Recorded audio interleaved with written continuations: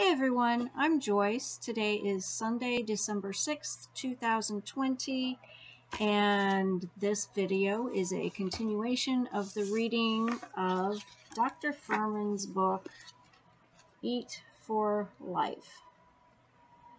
I hope you don't mind the funky lighting tonight. I turned off the main lights and am reading from Christmas lights. So hopefully it just creates a nice ambiance. I will get right into it. We are still in the introduction, and this section is called, the section I'm starting with is called the Eat to Live story. The thumbnail, the picture thumbnail for this video is what I had for breakfast this morning.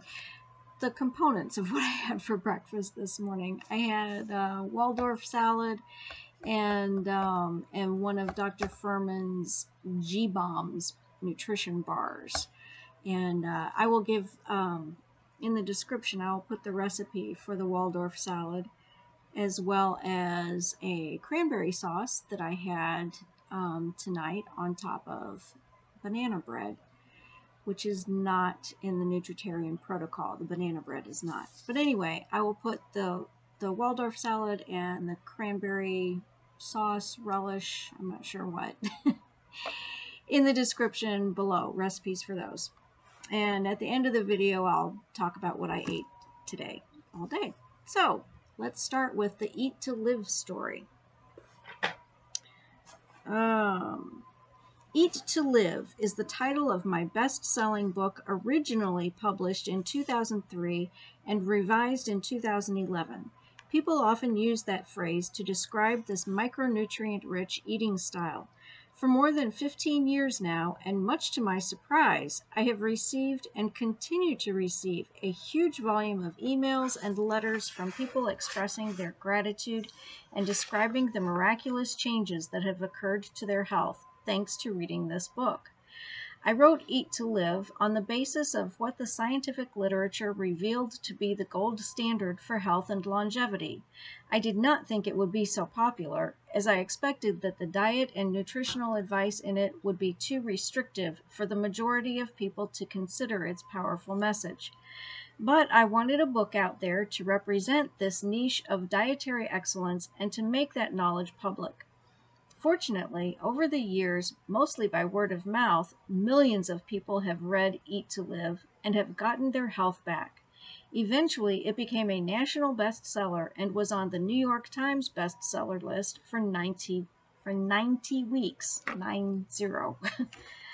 I am fortunate to have been able to continue to write best-selling books, including Super Immunity, The End of Diabetes, The End of Dieting, and The End of Heart Disease, that have had incredible life-changing effects on readers across the world. Seeing the miraculous transformations brought about by my work enhanced my commitment and passion to making this knowledge as widely available as possible. It is too important to be ignored. Even though I have studied and utilized this dietary method as a medical therapy for more than 3 decades, seeing the large number of people whose lives have been transformed was thrilling. Thousands of people have lost dramatic amounts of weight, sometimes more than 100 pounds, without difficulty and never gained it back. More important, thousands have recovered from diseases such as diabetes, heart disease, high blood pressure, angina, and cardiomyopathy, migraines, autoimmune conditions such as psoriasis, lupus, rheumatoid arthritis, multiple sclerosis, Sjogren's syndrome, mixed connective tissue disease, fibromyalgia, allergies, asthma, acne, reflux esophagitis, kidney insufficiency, and many more. I have even seen dramatic improvements in chronic obstructive pulmonary disease, or COPD, which most often occurs in smokers. I have also witnessed the usefulness of this approach in recovering from cancer. The results and success stories are astounding, and many will be featured throughout this book. I have been blessed to have reached millions of people with this message of hope and healing, and I am grateful for the opportunity to make known the healing power of nutritional excellence and to motivate people to better care for their precious health. Since writing Eat to Live, I have written 10 other books on health and nutrition. My goal in writing this book is to gather the most critical and important aspects of all my books into one volume and make these principles easier to understand and incorporate into your life. I also share the latest and most important new scientific discoveries and new lessons I've learned, including the obstacles people encounter when making dietary changes. All the answers are here. You will see that people, sick or healthy, overweight or slim, young or old, can benefit from this dietary plan. It creates the environment necessary for our bodies to thrive and experience what amounts to a miracle in our modern world, a long life free of diseases such as heart disease, stroke, dementia, and even cancer. And there's a little, I'm not sure what it's called, but a little extra on the previous page that I will also read. Win the war on disease now. We can likely prevent more than 90% of all cancers and more than 95% of heart attacks and strokes with the advances in nutritional science discussed within these pages. The problem is that many Americans... Hey, buttons. Okay, the problem is that many Americans don't like the solution. Too many are still looking for a magic pill that can enable them to smoke and not get lung cancer, or to consume ice cream, french fries, soda, and pizza and not get breast or prostate cancer. Life is not a fairy tale, and there is no magic in healthcare. The real world is unforgiving. Our bodies develop problems when they have been damaged by harmful influences. But the good news is that we now know how to protect ourselves, and we have the capability to reverse disease and save lives. For those willing to open their minds and change their habits, lifelong excellent health is well within reach. And I am not talking about starvation diets or a horrible eating plan that can't be sustained. This nutritarian diet approach is about putting the most flavorful, delicious, natural ingredients in the world in your body. It might take some time to get used to it, but I promise you that the benefits far outweigh any issues associated with changing what you eat. Pretty impressive, huh? Pretty compelling. Okay, the next part is the book you need to read. People often ask me if I could read just one book of yours that has the most comprehensive overview of your program and insights, which book should I read? The answer is this book. No dietary program has more scientific support regarding its principles and foods that slow aging, prevent disease, and prolong lifespan, with more than 1,000 carefully vetted scientific references. But there is another critical element here, and that is the therapeutic effects of the nutritarian program to reverse chronic disease, including not just obesity, high blood pressure, high cholesterol, and obstructive coronary artery disease, but also asthma, migraines, and autoimmune diseases such as lupus, rheumatoid arthritis, scleroderma, psoriasis, and inflammatory bowel disease. It can even reverse early-stage cancers. I've also had beneficial results with people who have adopted this program while on chemotherapy and those with later-stage cancers. I tell people that there is always hope.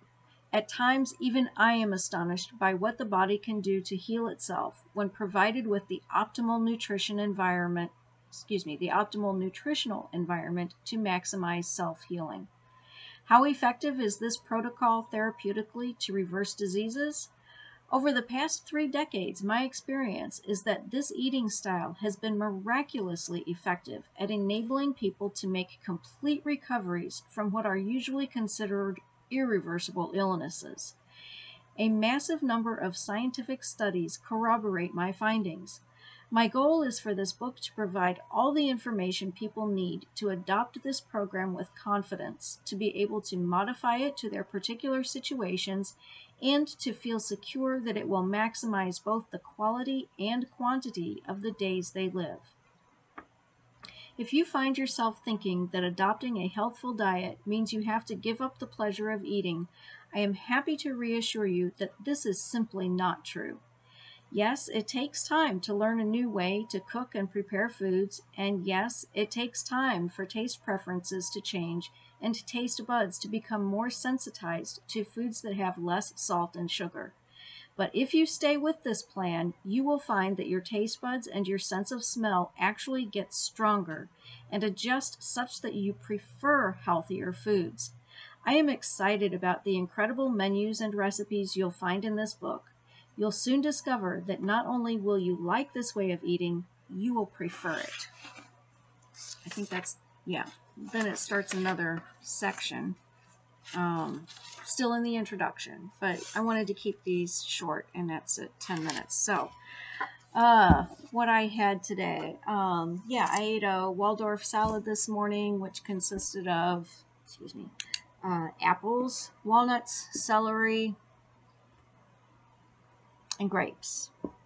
And the traditional recipe also calls for mayonnaise as a dressing. And of course, I don't want to use mayonnaise. That's not in the nutritarian protocol. So I used one of Dr. Fuhrman's prepared salad dressings, sesame ginger, I think it was. It's a little bit spicy, sweet spicy, ginger. But yeah, I liked it. I had that, and I had, I still got my coat with me from walking the dogs. And one of Dr. Fuhrman's G-Bombs nutritional bars. It was the nuts for chocolate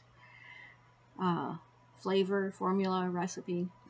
So I had that for breakfast, and that was it all day until Doug decided he was going to go out for pizza. I think it was around 3:30. So we had a late lunch, early dinner. Pizza is not in the protocol either, not Pizza Hut pizza anyway.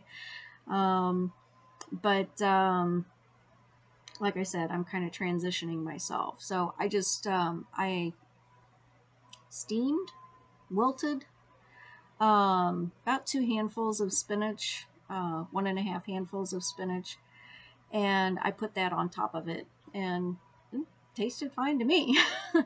Had that, and then for dessert, I had a slice of banana bread that I made for Doug last week. The banana bread is not in the nutritarian protocol, but I heated that and put on top a homemade cranberry sauce, cranberry relish that my brother's sister-in-law shared. And the Waldorf salad, the recipe for the Waldorf salad, like I said in the beginning, and the recipe for the cranberry sauce or relish, I will put both of those in the description below.